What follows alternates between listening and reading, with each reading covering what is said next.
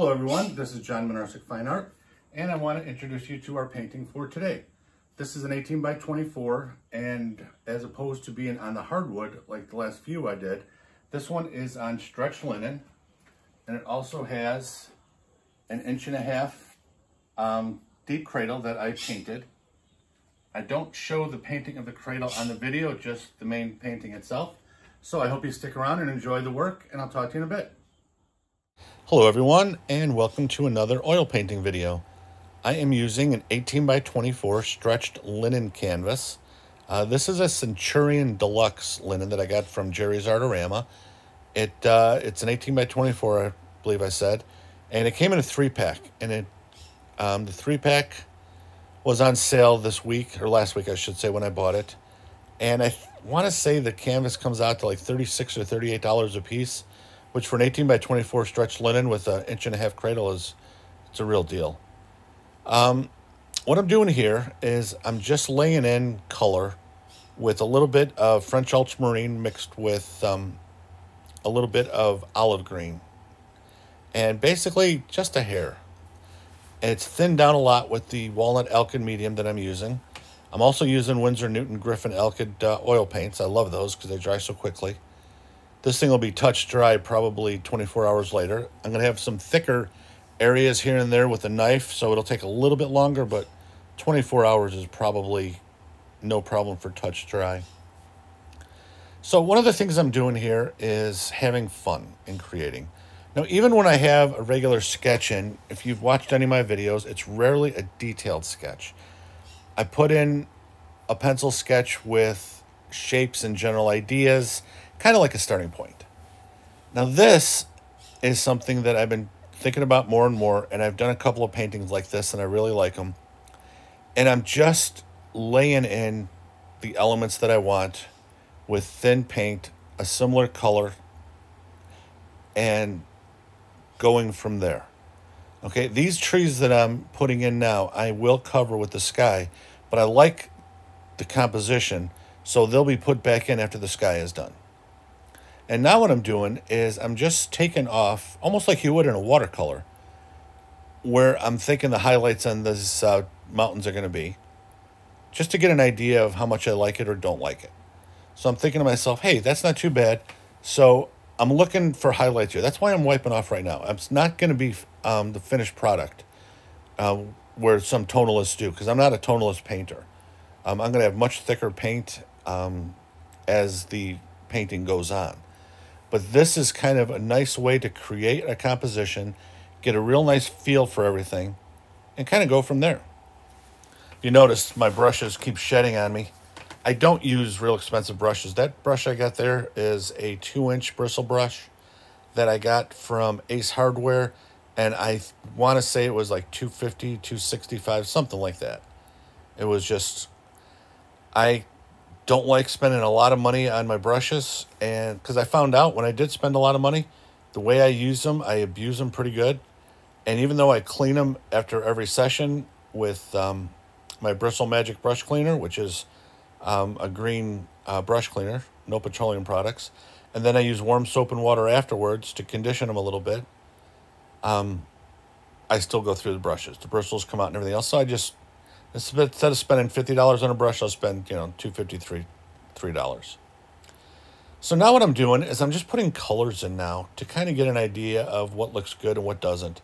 So there's some straight alizarin crimson in the sky at the foothills of the mountains on the foreground side of the riverbank. And now I'm putting in a little burnt umber, and I'm just kind of playing here, seeing what looks good, what doesn't look good, and going from there. I don't know how much of this alizarin crimson is going to show up in the final painting. In the sky, a lot of it. At the foothills of the mountains and on this side of the riverbank, I'm not sure at this stage when I'm painting. But I'm putting in the color anyway to kind of give myself a real nice, I don't want to say color schematic, but maybe that is pretty accurate. And here I'm adjusting the river. I'm making it a little wider at the end of the river as opposed to the front. And in a little bit, I'm actually going to readjust it again to make it a little narrower by the waterfall. And what I'm doing is just adjusting the perspective. When you don't see me in the frame, I'm probably standing back about 6 to 8 feet to get a really good idea of what the perspective is and to make sure that it's pretty correct. And then, I do that on all my paintings, regardless of the size. I'll stand back and I'll check it out and I'll say, okay, that's good, or no, this is off, whatever the case may be. And I just stood back and it was off a little bit, so now I'm narrowing this part of the river closest to the waterfall, and now I'm pretty happy with the perspective of the river. Now, I hope everybody had a really, really nice Labor Day weekend. This is, I did this on Sunday, so it's the day before Labor Day. My wife and I had all our errands and all of our stuff out of the way. We visited my folks on Saturday and had a real nice dinner and everything else. So Sunday is my usual video day anyway that I'll make. And then I'll post them on Monday or Tuesday after I do the editing and stuff. But the weather was kind of humid, but we didn't get much rain, a little drizzle. We went to a couple of art shows that we wanted to check out. Not as vendors, but as patrons. And we bought a real nice print from an older gentleman that was an oil painter. And we had a real nice time, so I hope everybody else did as well and was safe and enjoying themselves. Okay, now I'm adding the white to my sky to blend in and make my sky opaque and just give it the nice softness that I like in my skies. And if you noticed in a lot of my paintings lately, I stopped using a lot of blue in my sky. I'll have a decent amount in it, but I'll also put in a lot of other colors. This one I'm not going to use Paynes Gray like I did on my last sky. Actually, I do use it for the clouds a little bit, I remember now. The sky itself, I don't. It's Alizarin, white, and French Ultramarine. And then I'm going to add the Paynes Gray and titanium white for clouds in a little bit. And then I'm going to scrape a little paint off that got a little thick. And then I'll play with it a little bit until I get it, kind of where I'm looking to go. And that's one of the fun things about it, too, is you can really have a lot of fun. As long as you don't go overboard with, fussing with it, just a little bit, you can really exactly hone in how you want it, sculpt it how you want it, whatever phrase you want to use. Okay, now I'm taking basically the outline of my mountain, and then I'm just darkening it up so I can add my highlights. And I'm going to use the brush highlights first, and that's going to give me an idea of where I'm at with my shadow and highlight. And then once I establish my highlight and my shadow, then I'll go over it with thicker paint with a palette knife, and that'll pretty much finish off the mountain. And that's a technique that I started using. I don't even know if I learned that from somebody or I just started doing it, but it works for me. I basically highlight, shadow, and then re-highlight. And that way it cleans up pretty nice. Now, if you look at the way my highlights are going, it looks like the highlight is on the left side, which it is. So the light source is coming from the upper left. If you noticed, when I just put in that darker color, all of my strokes were going from left to right. And the reason I do that is when it comes to mountains, rocks too for that matter, it really molds them into a three-dimensional image, or the illusion, I should say, of a three-dimensional image really well. And that's what I'm doing now. I'm reestablishing those angled lines from left to right. And you can see the highlight real well. I could have left it like this, but I wanted the thicker paint. One of the things that I'm really enjoying is using thicker paint in areas where, it belongs. And like I said, I could have left the mountains right the way they are right now. They have a real nice three-dimensional appeal to them, but I wanted to add the thicker paint with the knife. I'm really enjoying using the knife. And I don't use it on a painting exclusively as much as I did. I really like having the combination of brush and knife in my work. I think the two for my style fits really well. Okay, so now, as you see, I'm taking the same highlights now. I'm not changing where they're at or nothing, and I'm just adding the knife. And it's making it a little more rugged and a little more defined and a little brighter without going crazy bright. So see how much more they stand out and how much more rugged they look. Okay, So now I'm doing my clouds. And I ran into some problems with the clouds, and then I had to scrape off paint and do it again. And that's one of the beauties, one of the things I love about oil paint, as opposed to a paint like acrylic, which is a beautiful medium in the hands of people that know what they're doing. I am not among them. It doesn't dry quickly, the oil paint.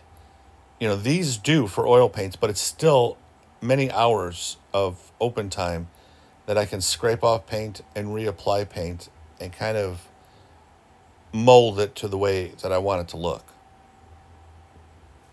This is a technique that I use that I got from Stuart Davies. He does it a little differently than I do, but the basic technique I got from him, so I want to give him credit for it. And that's basically putting color down for your clouds and then use a brush to softly move the paint. Okay, so what I'm doing is I'm not blending the paint with a hard hand, okay? It's hard to tell because of how fast I'm going. And I have this on, a higher speed for the video. But I'm using very, very light pressure. The only thing I'm doing is I'm using just enough pressure to move the paint that is the cloud, okay? Because I don't want to mix what I put on for the cloud with the sky color, okay? So if you have a firmer pressure, that'd be a mix. So when you're doing this, if you want to try this technique, it's a lot of fun. But you just have to make sure it's a very, very light touch. So you're moving the top layer of the paint only. You're kind of diffusing it. And that way it doesn't blend. It just, adds to it. And you can see me scraping paint off right there. When it gets too thick, it makes it a little tougher to work with. So don't be afraid, whether you're using wood panels, cradled wood, stretched canvas, stretched linen. Don't be afraid to scrape paint off in certain areas and reapply until you get the look you want. I mean, this is your creation, so you have a right to make it look the way you want. You see the way I'm just kind of fluffing up and trying to put movement in the clouds? I'm using the flat part. I'm using the edge part of the brush. Use whatever parts of the brush that you need to get the look that you're looking for. Within reason, there is really no right and wrong way when you're painting. It is really what you like. Art is so subjective, it's incredible. There's paintings that I've done that I've hated and somebody's bought them in minutes. And there's other paintings that I really liked that, 2 years later, I still have them. So it's a very subjective medium. It's a lot of fun. And you got to take it seriously to a degree, but not obsess over it. Do your best, obviously. But you need to have fun with it. You need to allow your creativity to flow and not hamper yourself with a bunch of rules. There's certain techniques and certain guidelines that you need to do for some, even abstract, you have certain guidelines you have to follow to get the aesthetics the way they should be. But no rules in painting are just hardcore where you must do this. It really is up to the artist himself. So now I'm putting in my trees. Now my trees are olive green and alizarin crimson and Paynes Gray and French ultramarine in different mixtures. And basically what I'm doing is giving a variety of the color, and I will be doing a variety of the texture later. Now these little ones in the foothill I'm making a lot smaller intentionally because I want them to look like they're back a little further. And most of that color that I'm using for those foothill trees is Paynes Gray and French ultramarine. I want it to be, pushed back a little bit more so than the trees on the left. I want those to look like they're a little more forward. And that's one of the reasons, or one of the ways you get depth in your painting. And if you notice, at the angle that I have here, you probably noticed me using a lot of paper towels. I have not figured out how to not use a lot of paper towels. So make sure that you have plenty on hand and that you buy them from the dollar store or wherever you can get them the cheapest, because you do go through a lot of them. Okay, I'm putting more of the trees on the foothills because I want that mountain pushed back a little bit. But again, the color I'm using has a lot of blue in it, and the Paynes Gray as well. And I wanted to use that, like I said, to push everything back. And now I have my olive green that I'm using for the foreground here. And I'm basically just going to finish covering the white. So in a couple of seconds here, the white of the canvas will be completely gone. And now I can just concentrate on finishing the elements and finishing the painting. One of the things you need to look at to make it easier for yourself is, it was difficult for me at first, but it actually ended up being easier later. When you're doing a painting, try not to concentrate on just trees or just mountains. Concentrate on big shapes that turn into trees, that turn into mountains, that turn into water. And I know that sounds contradictory, but it's really not. Like the foreground here. That's basically a big triangle. And it's going to be sculpted into something differently later, but it's still a triangle. The waterfall I'm about to do is a square, okay, the way that one is. And I'm just going to lightly bring some white paint down to make it look like the water that's coming over the falls. So try to look at shapes more so than elements in the beginning. And it kind of takes the intimidation factor away of, oh my goodness, this doesn't look like a tree or it doesn't look like a mountain, whatever the case may be. And when you're just operating with shapes, everything else seems to come into play a lot easier and a lot nicer. Okay, now remember when we laid this sketch in, I was using a lot of oil and no white and the French Ultramarine, and there was some cerulean blue, and there was a little bit of alizarin in the water, but it was somewhat transparent. I'm adding the white here to get rid of the transparency, okay, and more hairs that fall off my brush. And then I'm going to be adding in the cerulean a little bit, and then a lot of the French Ultramarine and a little bit of Paynes Gray to get it darker where I want. And then I'll sculpt it into waves, which will look like the moving river. So I know it doesn't look like much right now, but these are the steps for my style anyway that I have to take in order to, get the look the way I want it. And it really doesn't take a long time. This whole painting took, about an hour. And that whole hour, it was a lot of fun. And I know it seems like that's quick for an 18 by 24 oil painting, but I've been painting for such a long time that, without even thinking about it, I'm reasonably fast. And yes, if you haven't noticed, always, if you're painting in oils and acrylics especially, watercolor, it's not as crucial, but oils and acrylics it is.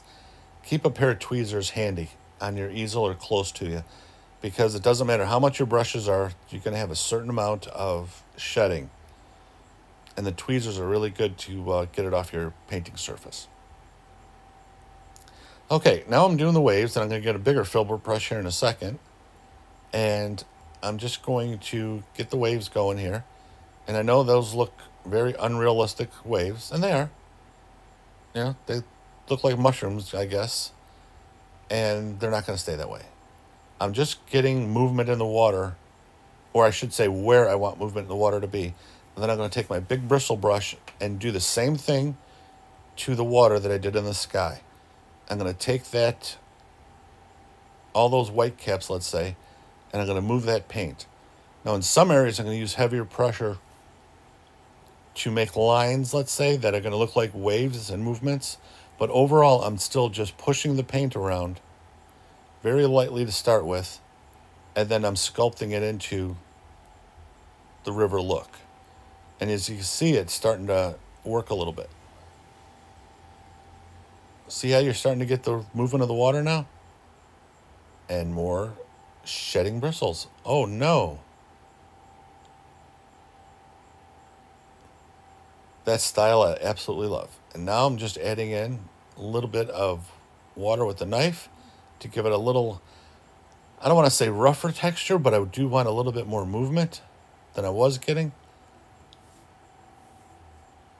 And watch this when I start to blend it now. I'm sorry, when I start to move the paint, not blend it. Really light. There you go.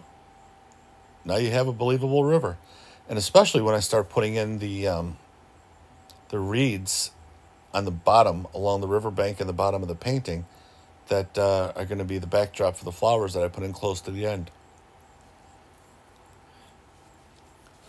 once that goes in, it's really going to bring the whole painting together.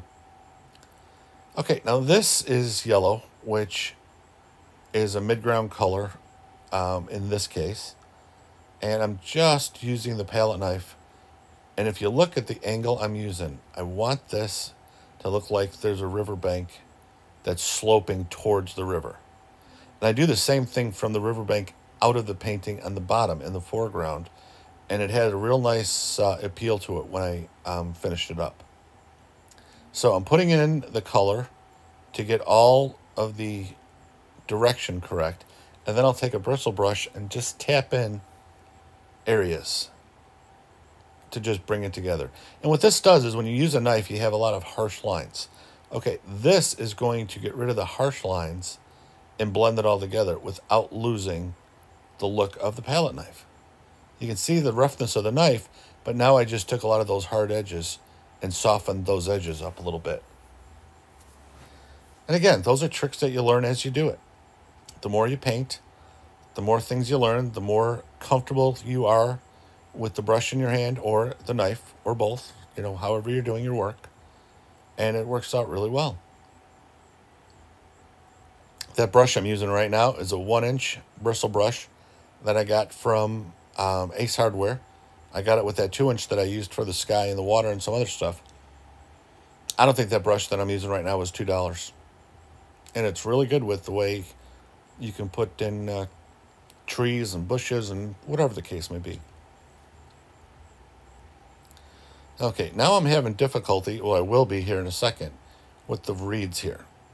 And the only reason why is because I got a little too heavy-handed, and you see how light some of these are going. And that's basically because the paint was a little thicker on the river than I usually do, and I was a little heavier-handed than normal. So I have to go over it a few times with the darker paint, which is Paynes Gray and Ultramarine. And then ultimately, I still have to scrape off some area with a knife and then restart it because the paint just got too thick and out of control. One of the things you're going to find in oil painting is you need thick paint at the end to make it look good, I think, to give it more depth and more body and stuff like that. But you have to be careful on... Sorry about that. My windows are open because it's beautiful out and the motorcycle went by my house. But you have to put the paint on thicker at the end.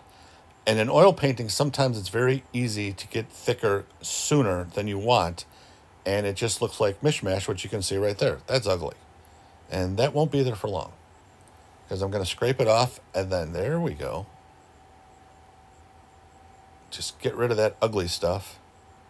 And then redo it. And then what I'm going to do is, the brush didn't give me the look I wanted for the flowers. So then I'm going to put the flowers on with a palette knife. And that looked a lot better. It gave me the thicker look to the flowers that I wanted, the deeper look, and it was a whole lot nicer when I did it the second way around.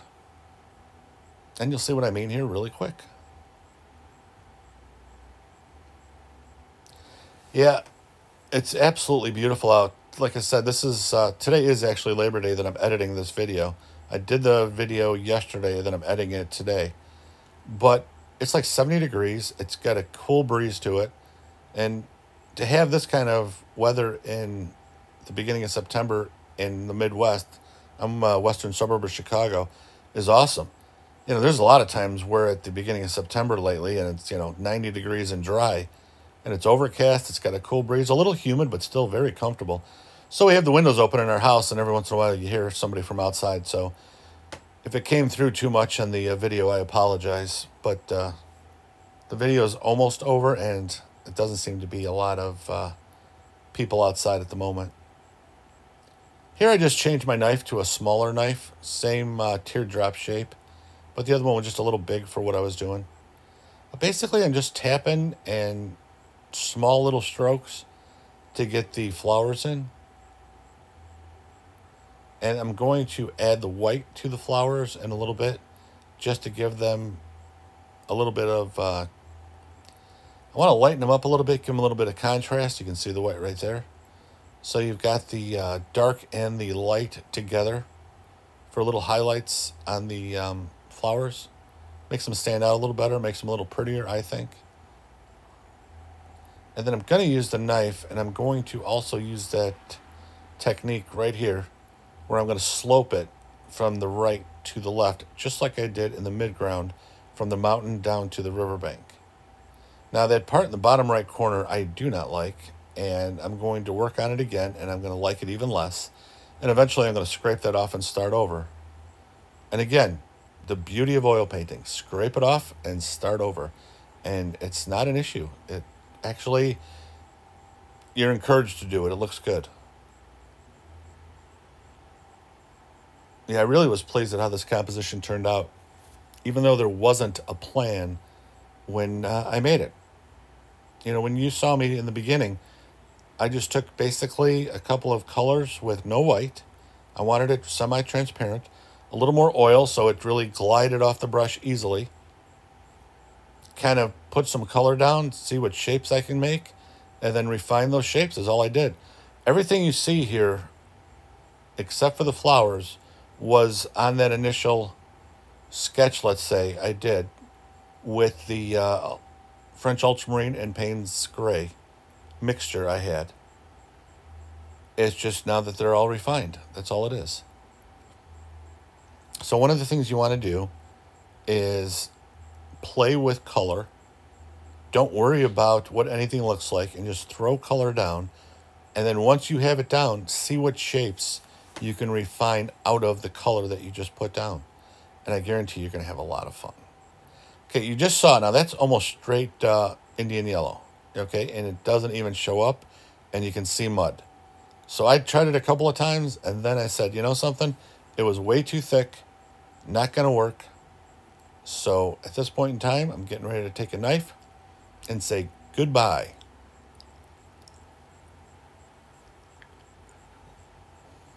There we go. Scrape it off. And now I'm going to take a little bit of lemon yellow, actually quite a bit of lemon yellow on my fan brush, and I'm going to make it look a heck of a lot better than it did. What do you know? It shows up. You take the thick paint off, and then the other paint will stick on a lot better. Now, the thick parts of my painting, where are they? Okay. If you look at the trees to the left, there are 3 or 4 of them that are the tallest. The thick paint I kept. The waterfall itself, that is thick paint. All the flowers on the front riverbank are thick paint with the palette knife. The highlights to the mountains are thick paint with the palette knife. And then some of the foreground that I used with the palette knife, I left thick, and I only tapped a little bit of some others. And basically, what I'm trying to point out is using the palette knife with the brush gives you a real nice contrast with texture. Contrast doesn't always have to be light and dark or big and small or anything like that. Contrast can also be texture. And that's what I'm finding more appealing in my paintings lately. I'm using the knife maybe 35–40% of the painting, and the rest of it is the brush. And I'm finding that it really works for the way I want my paintings to look. So I hope you enjoyed this painting, and if you did, consider hitting the subscribe button. And if you hit the subscribe button, you may as well hit that little notification bell. I try to upload a video at least once a week, usually on Tuesdays, sometimes on Monday, but Tuesdays usual. And I hope everybody had a great Labor Day. Stay safe, and I'll see you next time.